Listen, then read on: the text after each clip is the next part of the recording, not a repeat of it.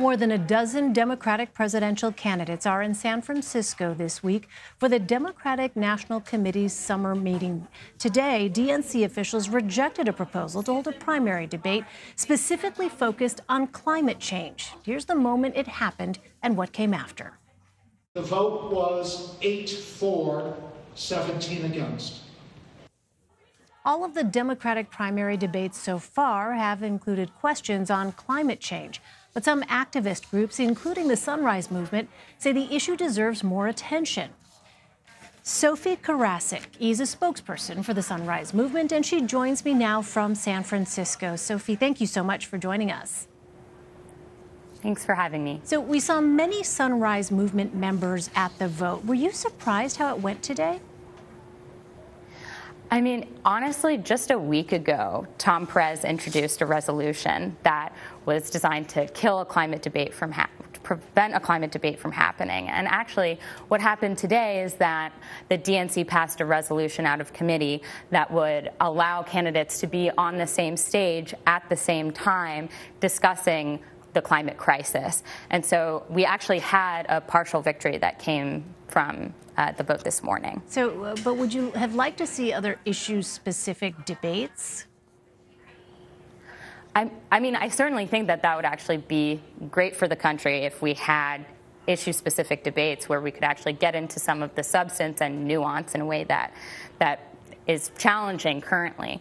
But I think that what was really surprising today was that there were so many people who really came out and actually made this be at the forefront of this summer meeting and really actually are going to bring this entire discussion to a floor fight on Saturday. So even though there was, even though the climate debate resolution 5 failed, it's still going to be brought to the floor for a fight on Saturday. More broadly, why do you think it is that forums on specific issues are not enough and that, debates are really the place for these kinds of topics to be hashed out? Yeah, so debates reach millions more people. So forums, you're actually not able to have the candidates up on the same stage at the same time. And so that's why we've been pushing for a climate debate, is that we actually need the American people needs the opportunity to hear where the candidates stand on these issues.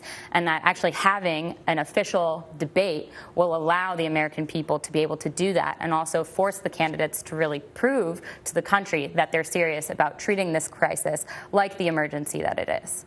So this vote came just one day after Washington Governor Jay Inslee dropped out of the presidential race. He, as you know, focused his campaign on climate change. Does that feel like a loss to your cause?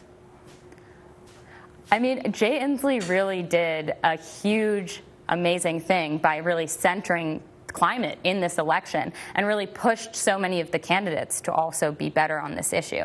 And, just today, Bernie came out with this really big and bold and ambitious plan, and we actually need our candidates to be putting out climate plans that are that ambitious, and that's exactly what Jay Inslee was able to help push people to do in this election. I want to ask you more about that in a moment, but how does your group plan on keeping up momentum around the issue of climate change without someone like Governor Inslee in the race? Yeah, so I mean, today we really saw the power of young people and grassroots organizing, and we're going to continue to build that momentum throughout this race.